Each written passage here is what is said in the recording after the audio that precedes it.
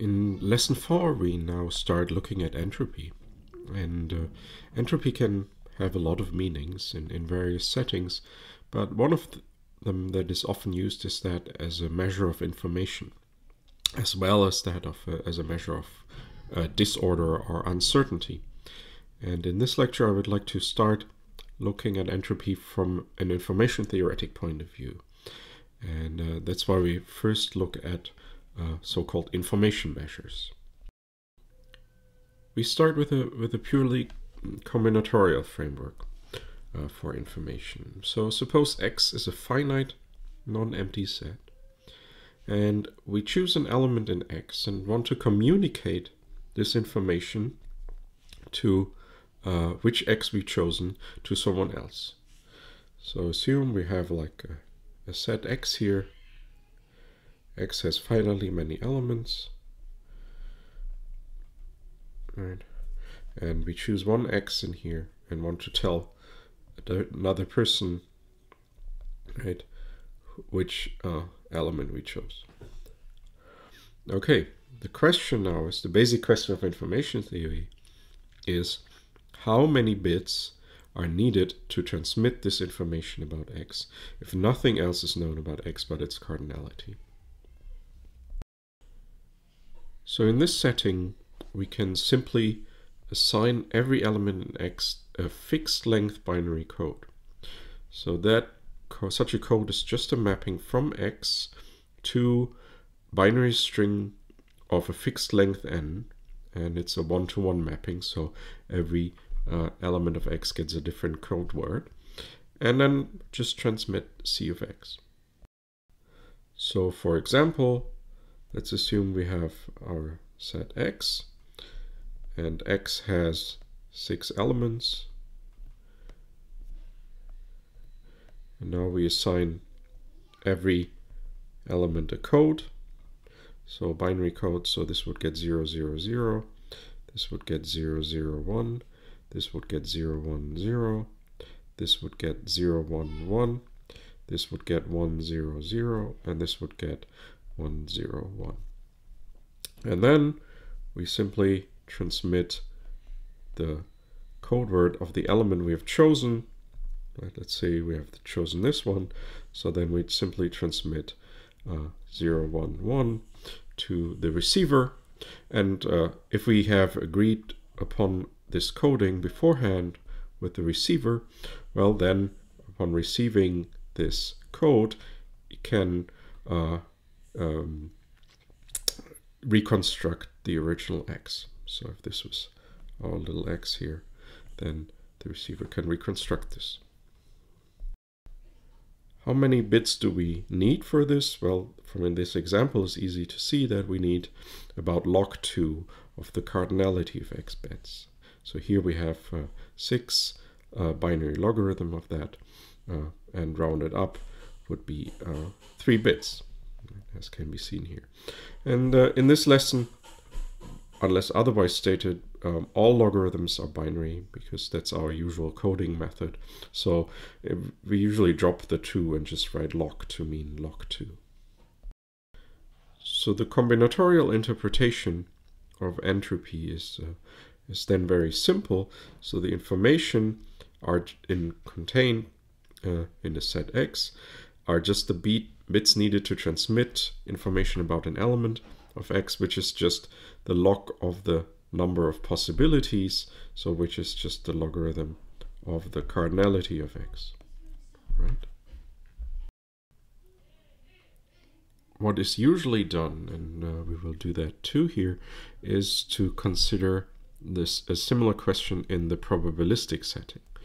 So now assume we have X still our finite set, but we have a probability measure P on X, and we draw an element from X at random now according to P. So we have still our X, but now certain elements have higher probability, so let's draw them as big dots, and then other elements have small probability, higher probability, smaller probabilities, and so on, right? And now the question becomes, can we somehow use this information that is contained in the probability distribution P to design a better code. So let's make this more precise. Can we design a code C that is now not necessarily of fixed length anymore, such that the expected length of a code word is minimal, right? So here in this example, we would then, of course, assign shorter code words to the events or elements with higher probability, because they are more likely to be chosen, right, or drawn, right, and hence transmitted more often. Whereas these elements here have small probability and hence have smaller chance to be drawn, and would receive longer code words. And we will see that these considerations are precisely one way that lead us to the notion of entropy. So one way to arrive at entropy is going through probabilistic transfer of information and then designing codes that minimize the expected length of a code word. Another way of looking at information or an entropy is the following. We can look at information gained to be the same as the amount of uncertainty removed. So let's look at it in the combinatorial framework. So now, instead of giving a full description of the element x, little x, that we draw from this set, we only give a set A that contains it, right? How much information about x do we gain from knowing A? Well, the smaller A is compared to x, the more information we gain, and the more uncertainty about x we remove, right? And in particular, if A is equal to x, we gain no information at all, right?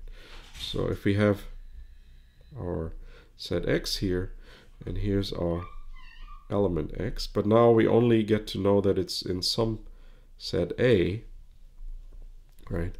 The information now is somehow determined by the size of A compared to the size of x. So if it's just the singleton set of x, then it's the most information we can gain. So to quantify this mathematically, what we are looking for is a function I that is defined on the rationals, positive rationals between 0 and 1. So since we are working with finite sets here still, so we can work with the rationals, that somehow measures or quantifies this by means of a real number, right?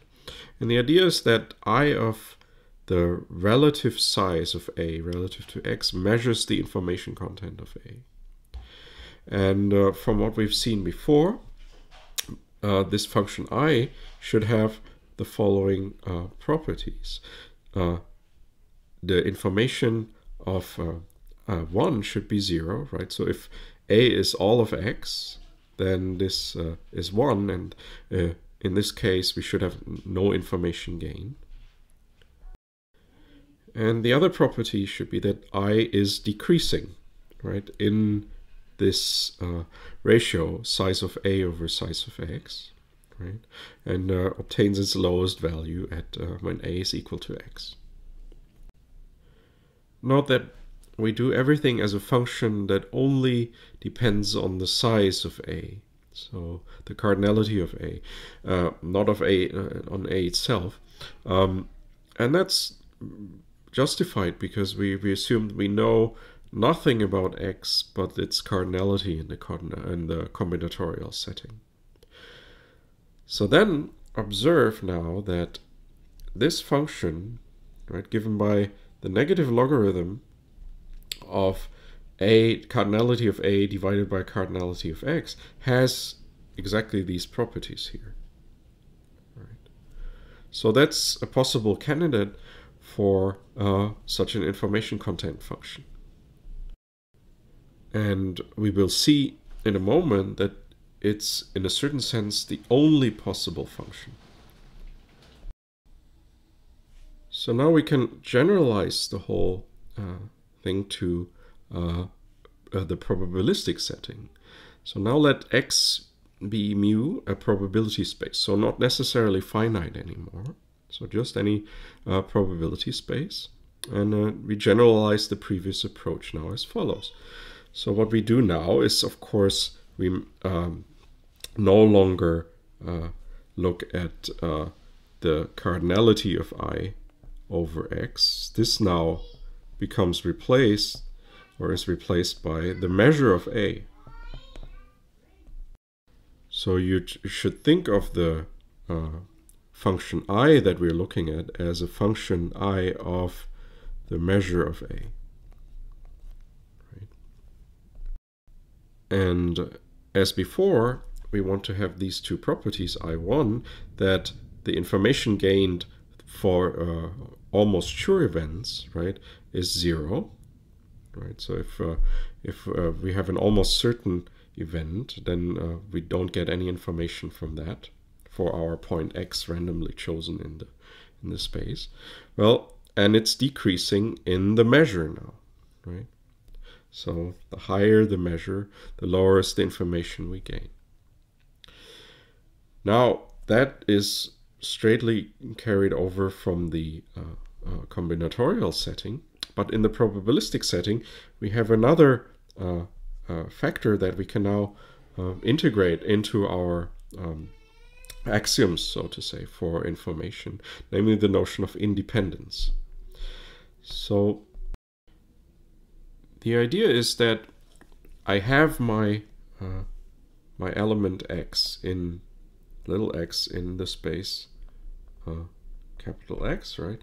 And through some event I gain the information, right, that X is contained in a certain set A, right? But then independently of that, I also gain the information that X is contained in another set B, right? And these events are independent.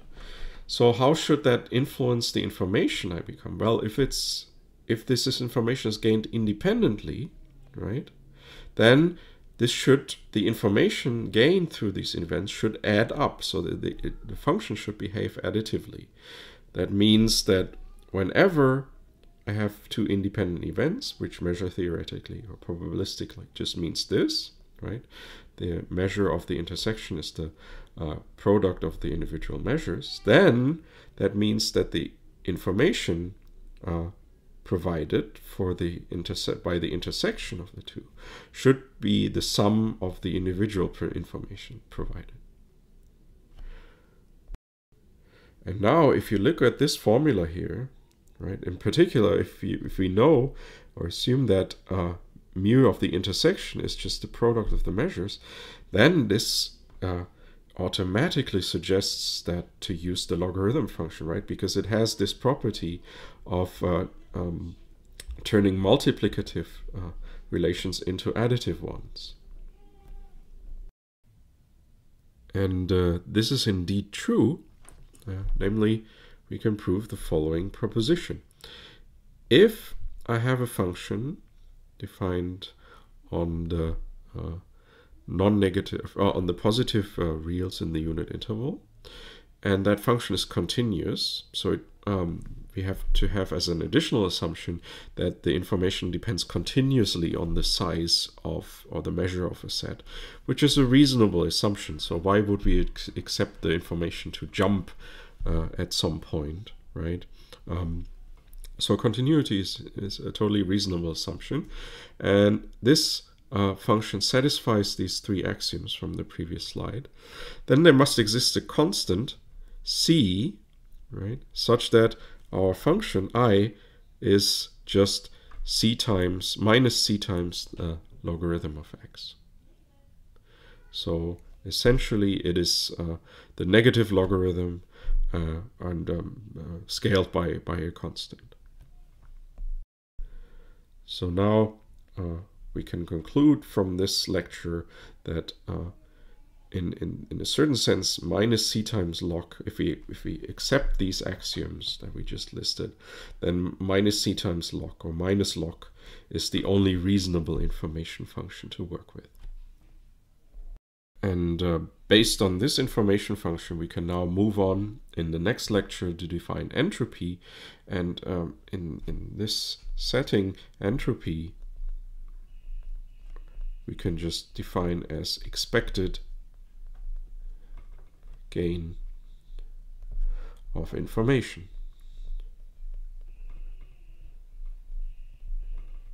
And we will see the precise definition in the next lesson, or next lecture. And we will also see that this then definition of entropy also gives us the coding-oriented approach, namely entropy as the minimal expected code length for a coding of a set. So we will see how these different approaches all lead to the same concept.